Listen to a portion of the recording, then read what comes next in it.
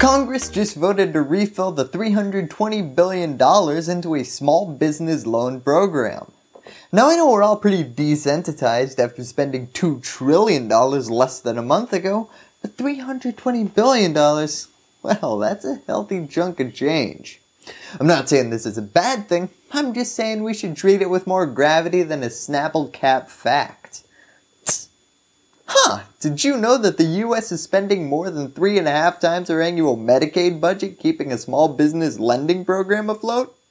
Cool! So what did the president tweet today? Oh, I bet it was super offensive, right? Well, today I want to talk about the value generated by this program and the changes it makes to the initial Paycheck Protection Program that got off to a rocky start.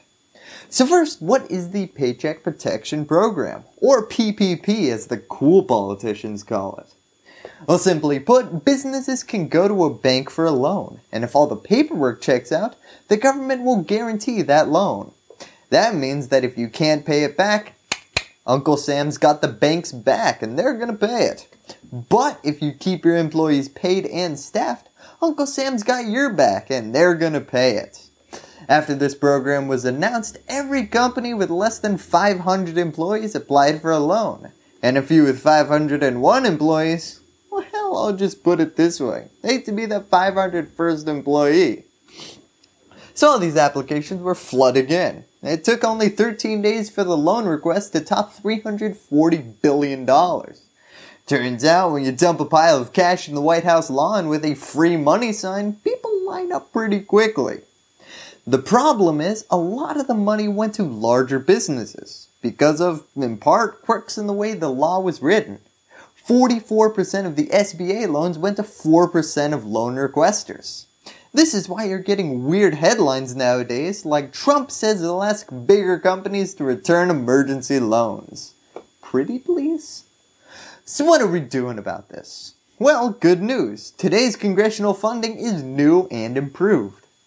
Tonight, Congress is on its way to approving nearly $500 billion in new aid. The Senate voted to boost that Paycheck Protection Program for small businesses. The main problem leading to this concentration of loans was the implementation of the program itself. It really heard the starting gun, fell over in shock, and promptly dropped a number 2 in its sports shorts.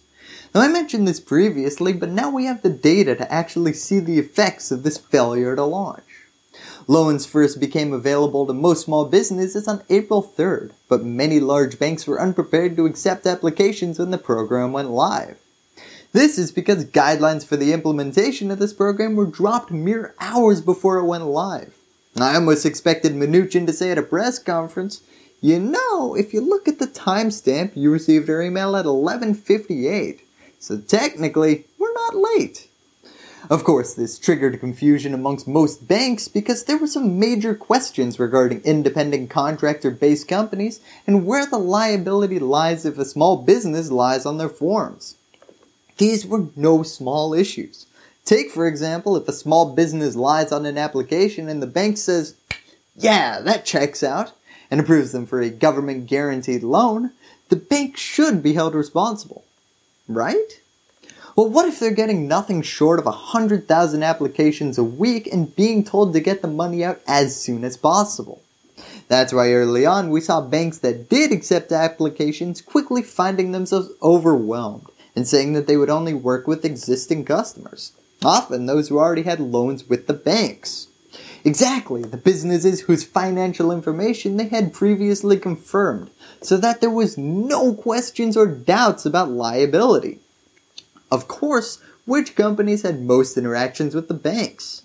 The largest companies. So they got first dibs on all the money. This flaw was ironed out about a week later when the Treasury Department said banks could skip the typical vetting process for new loans when taking applications from new customers. Hey, you won't be held accountable for business fraud anymore, but you can also make risk-free loans to people without providing background checks. It's 2007 on the line, and they want their banking regulations back. Because this issue was ironed out, though, it won't be plaguing this refilled Paycheck Protection Program.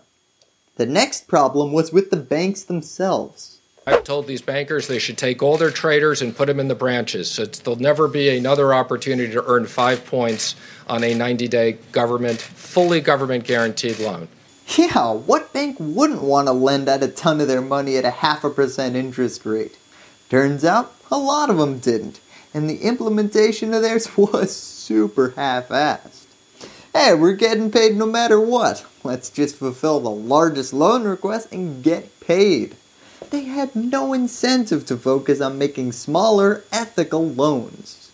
Because of this, Bank of America, JP Morgan Chase, US Bank, and Wells Fargo are all being sued by small business owners who claim the big lenders unfairly favored companies seeking higher loan amounts under the government-backed Paycheck Protection Program. Each bank concealed from the public that it was actually reshuffling the PPP applications it received and prioritizing the applications that would make the bank the most money. What? That doesn't sound like something big banks would do. So why were the large loans the most profitable? Well, when you're making loans with such low interest rates, you really turn to the fine print for profits. That's right, the 4 banks processed applications for the largest loan amounts because they generated the highest fees, rather than processing them on a first-come, first-served basis as the government promised. So, how does the new bill resolve this problem? Well, of the $320 billion allocated for PPP, there's also a $60 billion carve-out for community-based lenders, as well as mid-sized banks, which can better serve smaller businesses and minority-owned firms, organizations that are less likely to have an existing relationship with a larger bank. That's right, we can all rest easy knowing that at least 1/5 of the small business loans are likely to go to a small business. Let's just hope that either the public pressure generated by this lawsuit or Donald Trump asking nicely for people who don't need the money to, give it back, will solve this problem for the majority of the funds still free for distribution. So those are the 2 major structural problems leading to this large concentration of loans to a few companies. But there were some minor ones that definitely deserve dishonorable mentions. It wasn't until April 10th that independent contractors and other self-employed people were able to apply for the loans, and the Treasury didn't release guidance on how their payroll should be calculated until April 14th. The money was completely dry 2 days later. The fact that independent contractors really had to buzzer shot their claims definitely contributed to the concentration of loans going to a few companies. Because guidance was eventually issued though, we can check this issue off as solved. Lastly, and this is a big one, if you were creative with your accounting, very large companies could look like they had fewer than 500 employees. The key here is what I can only imagine Wall Street stoners talk about at 1 in the morning. Dude, just what is a company? Is it like the parent company or each of the child companies? Turns out a Wall Street analyst as well as a lawyer working on SBA loan applications both confirmed groups applying at the franchise level can get under the 500 employee threshold for PPP loans. This emerged most prominently when 2 large automobile dealerships, employing 27 and 25,000 people, got access to small business loans by applying through local franchises. This also gives an opening to McDonald's, Subway, and all those other great small businesses we always think about. Of course, this, on its own, isn't a problem. Franchises need money too. The problem is we have a special program designated for small business loans for a reason. It's not just the fact that having less than 500 employees suddenly makes you ethical. When large businesses that trade on stock exchanges and have access to traditional debt and equity capital markets use the Small Business Administration Paycheck Protection Program, it drains resources from real, more needy businesses that only have access to such programs. This issue has not been addressed in the new funding bill. So that's how this new set of funding addresses the earlier flaws of a confused implementation, banks prioritizing large loans because of the oversized fees, a delayed independent contractor application form, and the ability for franchises to apply for the loans. Let's just hope things work better with this $300 billion round than the last one. Remember, if at first you don't succeed, apply for a job at the federal government. Thank you, and that's all I have to say about that. Hello YouTube! First, I'd like to thank my patrons for helping me put out my videos. If you want to support independent, nonpartisan news looking into the overlooked, join this growing list of exceptional individuals by clicking on that link in the description. Also remember to subscribe and ring that bell so that freedom will continue to ring. Give me a thumbs up if you like what you saw, and lastly, as always, thank you for watching.